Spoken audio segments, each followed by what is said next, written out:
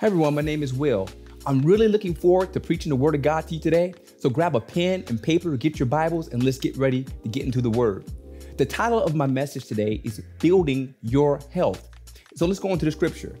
1 Timothy chapter 4, verse 8 says, "Physical training is good, but training for godliness is much better, promising benefits in life and the life to come." You know, right now, I notice that there is a big focus on physical fitness, and I love to exercise and stay in shape. Now, I'm not the epitome of physical fitness, but I do believe that it is important to practice good physical fitness and, exercising 3 times a week, doing some cardiovascular training. It's important to maintain your health and longevity. But sometimes we put so much focus on physical training that we neglect the spiritual. And spiritual training has eternal significance. So how can we balance the two so that we don't have a deficit in one or the other? Sometimes it's good to go to the Word of God and look at some examples of people who are able to do that. King David was one of them. So let's go ahead and read about King David right now in 1 Samuel chapter 22, verse 1 to 2. And it reads, "So David left Gath and escaped to the cave of Adullam. Soon his brothers and all his other relatives joined him there. Then others began coming, men who were in trouble or in debt or who were just discontented, until David was the captain of about 400 men. Now, what was David doing in the cave? David was in a serious predicament. That's why he was in the cave. King Saul became jealous of David because David killed Goliath. David, slayed Philistines, and he began to have notoriety throughout all of Israel. And King Saul became jealous, went after David, sought to kill him. So David ended up in a cave. And matter of fact, some scholars believe that David was in that cave a period of 3 to 6 months. But even though David was in a dark time, sometimes you may be in a dark time. It may seem like you're in a dark, lonely cave facing depression. It could seem that all your world is caving in. David, prior to this being in the cave, he was winning victories in battle. He was at the top of his game. And all of a sudden, he ends up running for all his life in a cave, the future king of Israel hiding in a cave. So maybe you're in a situation like that. How can you stay strong in a situation like David? David was in the cave for 3 to 6 months, but David during this time, he was productive. David wrote Psalm 142. David wrote Psalm 57. David wrote Psalm, 34? All praises to God. How is he able to praise God in a hard situation? How is he able to maintain spiritual health and be productive during a dark time? Let's find out by going into the Word. But before I go into the rest of my message, I have one more story for you. Let me give you my background. In addition to being a pastor, my other profession is I'm a registered nurse and I work as an infection preventionist. So I've worked in healthcare now for almost 11 years, and I really enjoy working in healthcare. Now, my background as a nurse, I've worked in surgical, which is medical surgical units, and also a short time in ICU. Now, when I was in ICU one time, I can remember working my floor. I had 2 patients at the time, and everything was going smooth. I had just taken a report from the other nurse, and everything was good. I was getting ready to start my night shift. And all of a sudden, we have these heart monitors that monitor the patient's heartbeat. One of the patients, we heard, "Dee." So if you're in a ICU unit and you hear beep, that's a code blue. So it means that the patient has gone into some type of cardiopulmonary arrest and they need intervention. Now, it's important as a nurse to follow the vital signs of your patient, because the vital signs will tell you if the patient is sick. It'll tell you if the patient needs some type of medical intervention in order to survive. And sometimes time is of the essence. You need to go ahead and you need to intervene immediately. So the same way that applies to your physical health, your physical health, like you may be having a heart attack and not even know it. What are the signs of a heart attack? Signs of a heart attack are, you feel impending doom, crushing feeling on your chest. You may feel a pain in your jaw. All those are signs of a heart attack. So the same way that a signs of a heart attack, or a sign that you're ill because you have a cough from a cold, you need to also be able to monitor your spiritual vital signs. And that's my first point. Let's talk about spiritual vital signs, because those spiritual vital signs will let you know where you are spiritually. Are you healthy spiritually, or do you need spiritual intervention? So let's go to Psalm chapter 19, verse 14. And it reads, "May the words of my mouth and the meditation of my heart be pleasing to you, O Lord, my rock and my redeemer." So that goes to show you that if your heart and if your spirit is aligned with God, if your heart is right with God, if you're healthy spiritually, then your actions, your words, the thing that you do should align with the word of God. Now, you know that you're not spiritually healthy when your actions don't align with God's word. That indicates spiritual illness. That indicates that there's something wrong. For example, if you become like Saul and you start looking at your coworker because they've been promoted past you and you become jealous, or you become envious of your neighbor, or you become envious of that person that just got a promotion or that just bought a new house. If you are feeling that kind of envy and that kind of jealousy, or maybe it could be unforgiveness within your life. Maybe you just can't get over what that person has done for you. You know, it may have been really, really bad what they did, but you can't get over it. Those are all symptoms of spiritual illness. And if you start to go ahead and show them in your actions, you need some help. Your actions should align with God's word. And if they don't align with God's word, that's a sign that something is wrong and that there needs to be some intervention. So I encourage you, study God's word on a daily basis and then have God search your heart. And if there's something in you that God reveals that's not right, or in your speech and in your action that they don't line up with his word, you know you're in need of some spiritual help. And all of us are in need of spiritual help sometimes, but it's important to explore those vital signs before the monitor goes, "Ding," and you find yourself spiritually dead. But you know what? Jesus, even if you are spiritually dead, Jesus can revive you. Jesus can help you. Jesus can help you make it through. But you need to not let yourself, if possible, get to that point where you're so sick that you can do nothing, that you're hurting, that you're too sick and you're too weak to even make it to fellowship, that you're too sick and you're too weak to even call your fellow brother or sister to pray. You're too sick or you're too weak to go ahead and forgive. You're too sick and you're too weak to not hate. You're too sick and you're too spiritually weak to even love. Let's not let yourself get to that point, because the same way you can let yourself get to the point of a heart attack, because oftentimes, heart attacks, especially within America, because we have a serious issue with chronic disease. It happens over a period of time because of physical inactivity. It happens because we're eating too much. And it happens because our fat and our sugar intake is too high. And over a period of time, if we keep living like that, what happens physically is you end up overweight, and then you become at risk for cancer, diabetes, cardiovascular diseases, and other diseases. Why? Because we're not taking care of our health. Now, there are some people who will get sick and they've done all the right things, and it's not their fault.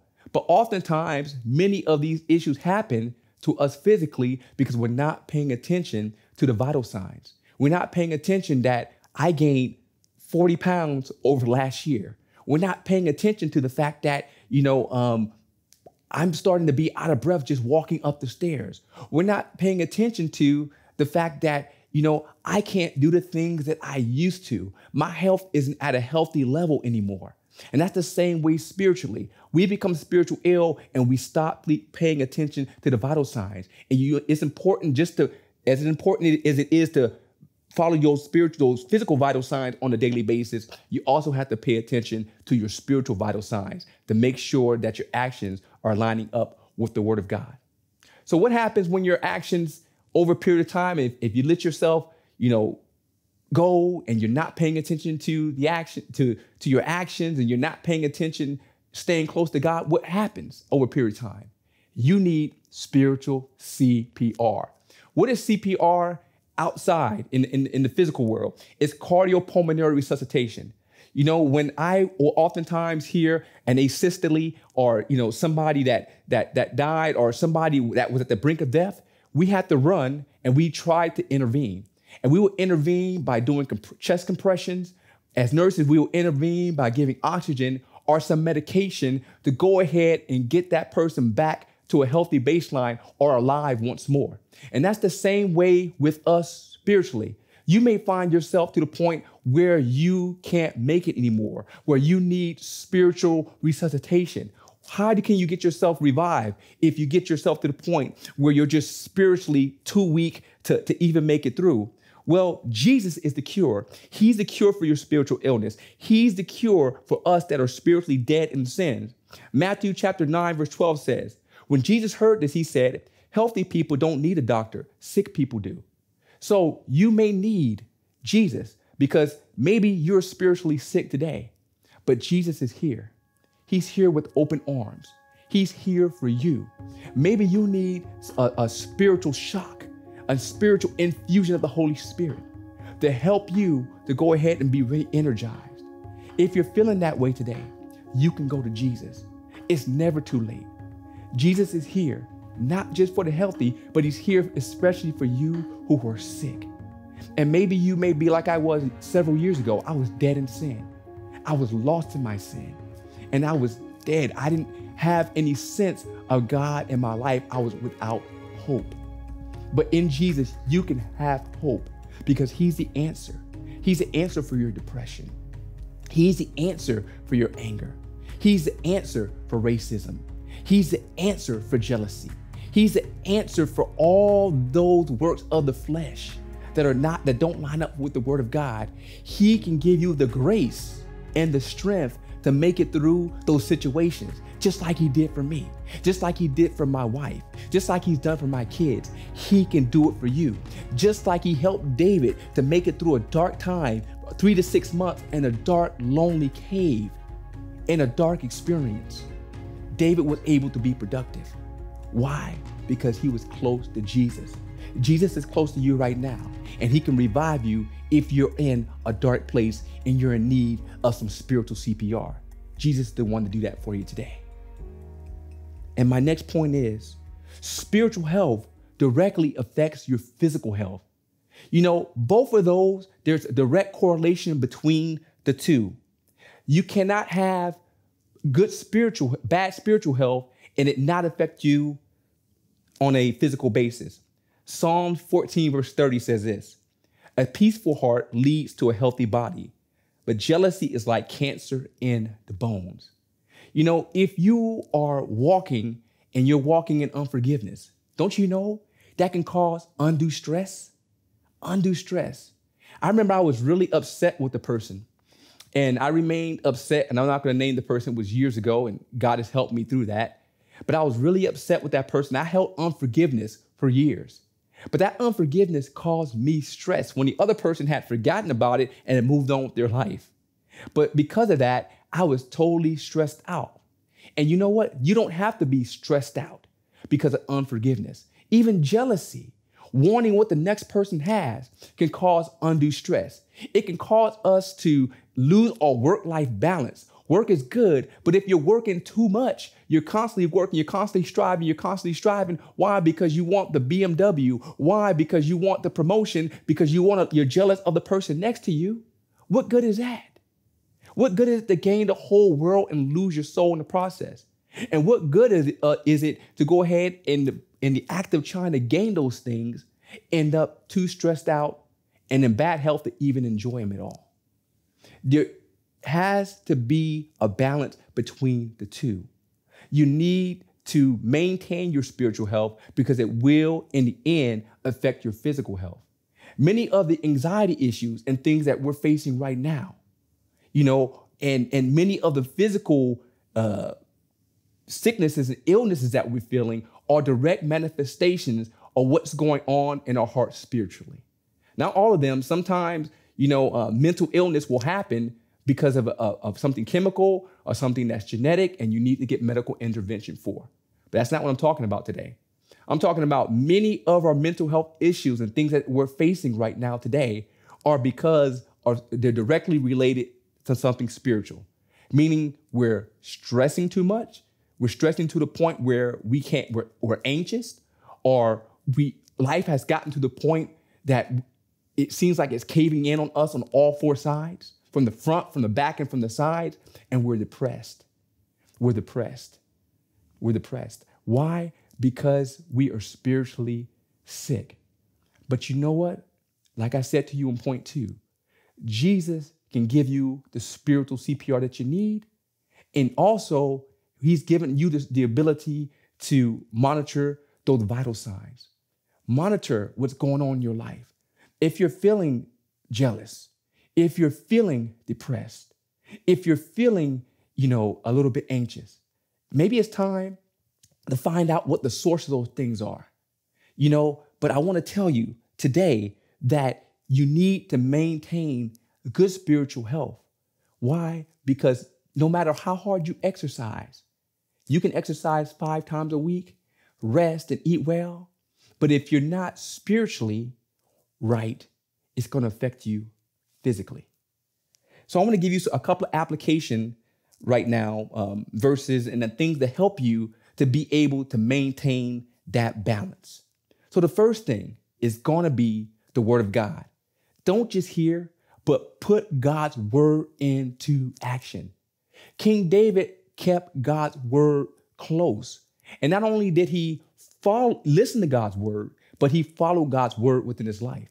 And if you look at any man of faith within the word of God, they were a man or woman of faith because they put God's words into action, didn't just hear it. James chapter 1, verse 22 says, but don't just listen to God's word. You must do what it says. Otherwise, you're just fooling yourself. So putting faith into practice, putting the word of God into practice, it actually increases your joy. When you submit yourself to God, you actually find yourself in what the world might think an odd way, you find yourself more at peace. Why? Because when you submit to God's will, when you submit to his word, you're not fighting against your flesh anymore. You're not walking in the flesh. You're not walking in sin, because what God wants for you by following his word is good things. We serve a good Father who wants good for your life. He wants good things for you. So when you put your faith into action, you're able to go ahead and live out the goodness that God wants for you in your life. God's word is not to go ahead and prevent you from having fun. God's word is not meant to take joy from your life, but his word is there to give you more joy and to give you joy abundantly. So don't just hear the word of God, but put it into practice. Because when you put it into practice, you'll have joy, and that will help you with your spiritual health. And it'll also help you with your physical health. So let's put God's word into practice today. Another thing is, an essential part, this is going to be number 2, an essential part to our spiritual health is maintaining communication with God. David, if you read Psalm 142, he talked to God. Psalm 52, he talked to God. All these are songs of praise, but it's also David's direct communication with God. When you talk to God, when you have a direct lifeline with him, a closeness with him, God is able to give you the guidance that you need to make it through all hard times. But also, when you're talking to God, God is there. His presence is there, and his presence is able to change your situation. So Luke chapter 18, verse 1 says, then he spoke a parable to them that men always ought to pray and not lose heart. Do you feel like you're spiritually ill today? Do you feel like you're losing heart? Then pray. I know it sounds simple, but pray. Talk to God about it. You can go to God about anything. It doesn't have to be a complex prayer, simple prayer. Go to God, talk to him. Say, God, I'm in need of you today. A few weeks ago, I made an error. I was at work and I made an error. And I got down on myself about that error. I was like, wow, I didn't mean to make that mistake. And I really felt bad. But you know what I did? I went to God and I began to talk to him. And as I began to talk to God, God began to fill me with his grace. God began to fill me with his peace. God began to fill me with his love. And I had the strength that I needed to stop feeling sorry for myself and had the grace to go ahead and forgive myself for making mistakes. And it's okay. You can bring whatever it is that God you need to bring to him, and God will give you the strength and advice you need to make it through it. God is close to you today, but he wants you to communicate with him. So whatever it is you're feeling right now, if you're feeling some jealousy, if you're feeling some envy, if you're feeling some depression, if you're feeling some anxiety, you can bring it to God. You can go to God today because Jesus is sitting right next to the Father, and Jesus faced everything that you could ever go through. He went through. He faced it. He faced it. He was tempted, but yet he didn't give in to sin because Jesus is our ultimate example. So you can go to Jesus because he identifies, he's able to sympathize and empathize with what you're going through, and he's interceding for you. But you got to go to him. Go to him today.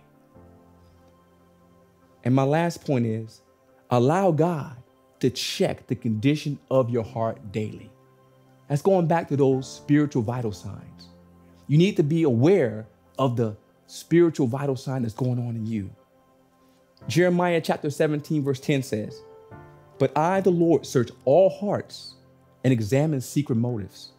I give all people their due rewards according to what their actions deserve." God knows you.